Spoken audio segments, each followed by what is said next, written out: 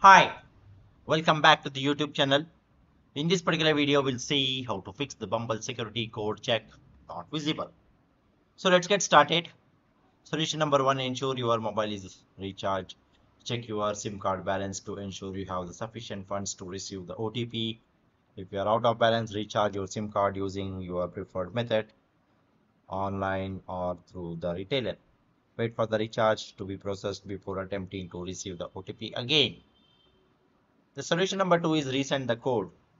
Open the Bumble app and navigate to the screen where you prompted to enter the security code check. Look for the option that says didn't get a text or similar. Click on this option and send and select send text again or similar option to request the new OTP.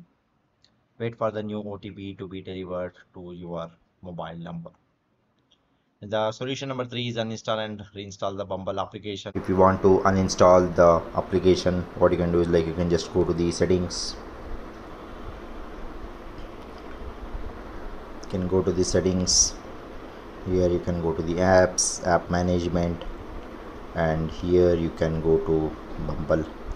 Click on uninstall. The application gets uninstalled. Now we'll see how we can install this particular application.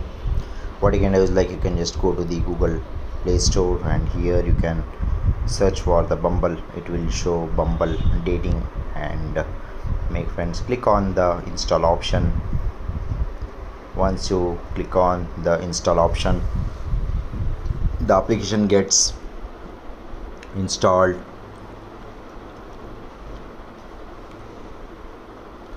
So once it's installed, you can open it. Okay, for iOS, long press the Bumble app icon on your home screen until it starts to jiggle. Tap the X in the top left corner of the app icon. Confirm that you want to delete the app. Open the App Store app on your device. Search for the Bumble in the search bar. Tap the Get button to download and install the app. Wait for the installation to complete. Open the Bumble app and sign in with your account credentials. And the solution number four is contact the Bumble support team.